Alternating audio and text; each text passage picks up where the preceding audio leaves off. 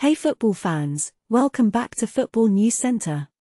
Today, we have some interesting news about Troy Deeney, the former Watford forward turned head coach of Forest Green.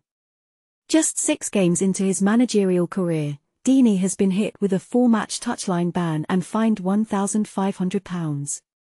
Ouch, the ban comes after Deeney was sent off during Forest Green's 2-1 defeat against Swindon last month.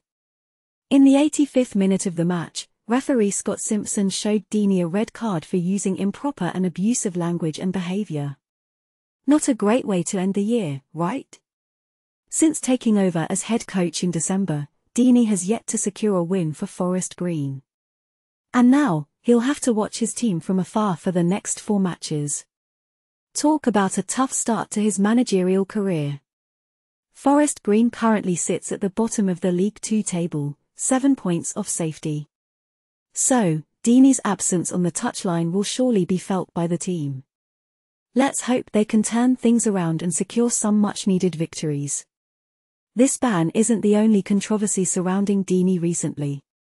Just a few days ago, he openly criticised one of his players, Fankaty Dabo, after a 2-0 defeat against Harrogate. Deeney called Dabo poor and awful and said he wouldn't be playing in the next match. Emotions clearly got the better of him, and he later apologised for his rant. It's clear that Deeney is passionate about his new role as head coach, but he'll need to find a way to channel that passion in a more positive way. Let's hope he can learn from these experiences and lead Forest Green to success in the future. That's all for today's update on Troy Deeney's touchline ban. Make sure to subscribe to our channel for more football news and updates.